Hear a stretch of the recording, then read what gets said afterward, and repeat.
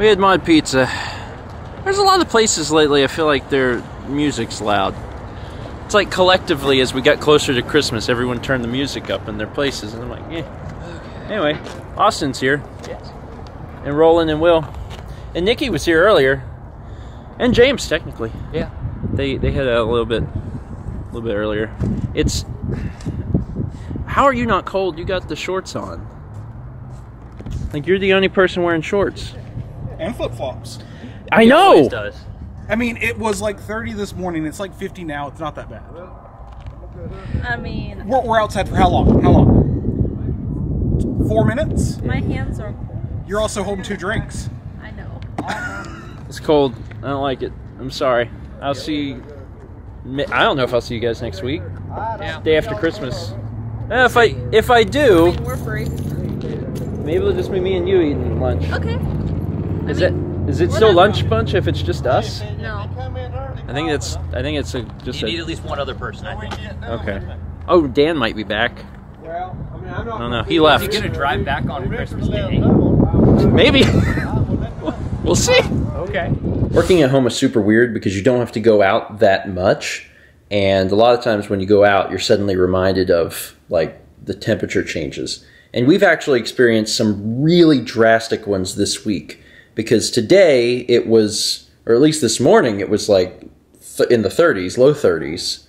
But it was like, was it 2 days ago, Mal, that it was 70? Yeah. Yeah. And it's going to be like 70 again Thursday next week. So go figure. Yeah. I don't know what's going on. But, I mean, I like it when it's 70. I can tolerate it whenever it's, you know, the temperature's lower. It's just the giant, like, fluctuations is really, really strange. I mentioned it in the last clip, but Dan did head out of town. I had announced that beforehand. He got everything done because, of course, he did. He's amazing. He's Dan. And I hope that he enjoys his time with his family. I know he's getting a chance to see, you know, his whole family, not only his parents, but his siblings. And I believe they do stuff with their extended family, too, around the holidays. At least I believe so. So he should have a really good time, and I guess we'll just see him sometime next week, probably late next week. We're also going to have, I think I may have announced it on the vlog already, but we're going to have some folks in town for New Year's. We did a New Year's party last year. It was basically ChefCon. This year, it's not going to be quite the same as ChefCon, partially because we won't have a chef. Jazz and Jeff won't be here, but we are going to have Paul, and I believe we're also going to have Nick. And that's the extent of the folks that are coming from out of town, but we'll have a lot of friends that are in town over for festivities as well, so it should be a good time. But we still have, what, 2 weeks before we have to worry about that? 2-ish. I'm exhausted. You're exhausted? Yeah.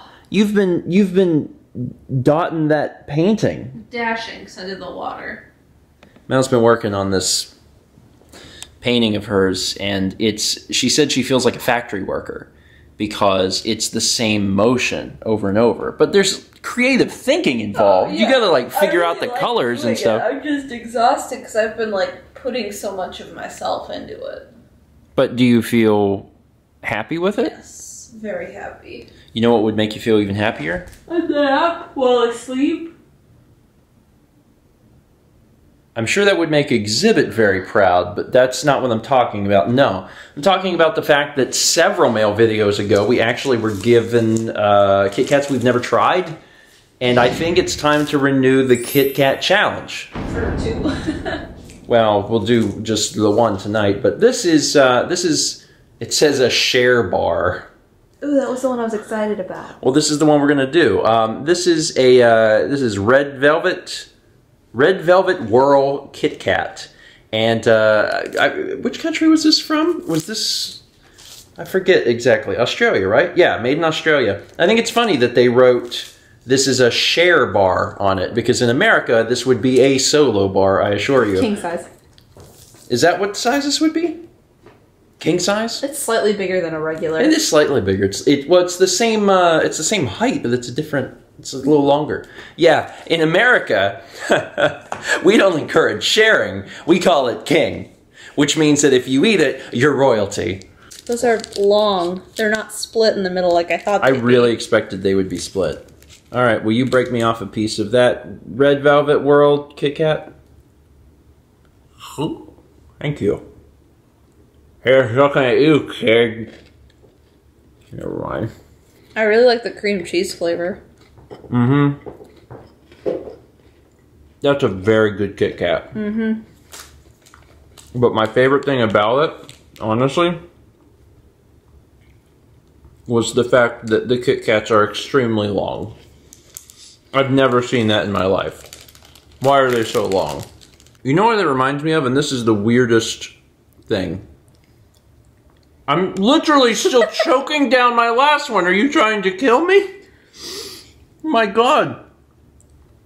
You know what it reminds me of? And this is really strange. Do you remember? It was like the era before YouTube, I think, even, or early YouTube. And there was this video series animated called Salad Fingers. I think it's Salad Fingers. I don't know if anyone will know what I'm talking about. They're so big! My God! So there's only 4 in there. Mm-hmm. Does a normal Kit Kat have 5? Mm-mm. No, 4? Mm-hmm. Anyway, the flavor on that is very good. It's obviously very sweet. Mm-hmm. Like, I wouldn't have wanted to eat the whole thing, so. Mm-hmm. It's very, very sweet. Yeah. I kind of wish we had water.